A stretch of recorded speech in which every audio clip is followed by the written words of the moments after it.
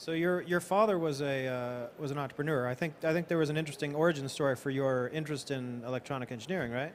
So he was an engineer, and I grew up on a street where all the dads, and there were dads back then on the street, were engineers. And I grew up and I built a handheld radio with my dad when I was a young girl, and I just sort of thought that that's what all girls did.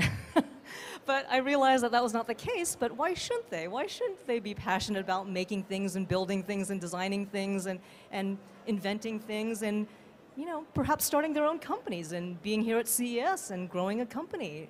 Those are exciting activities. So what are some good programs that you've seen around the country that can help in that effort in the STEM for Girls? So the USPTO works with Invent Now, and we have this wonderful program called Camp Invention. And it's literally offered throughout all the 50 states.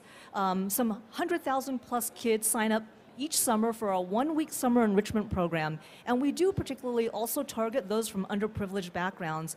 And basically the kids, elementary school, age school kids, are given a design project. And they have to go into a room, grab the materials, sketch out a design, prototype it, build it, test it, redesign, rebuild, and it has to achieve a goal. And you should see the excitement on those kids' face. I mean, this is not textbook learning of science. This is the kind of making and creating that probably served as the foundation for many of the inventors and entrepreneurs at this conference. So really exciting the passion for making, creating, and inventing. And that's one program that we have a role, that we play a role in.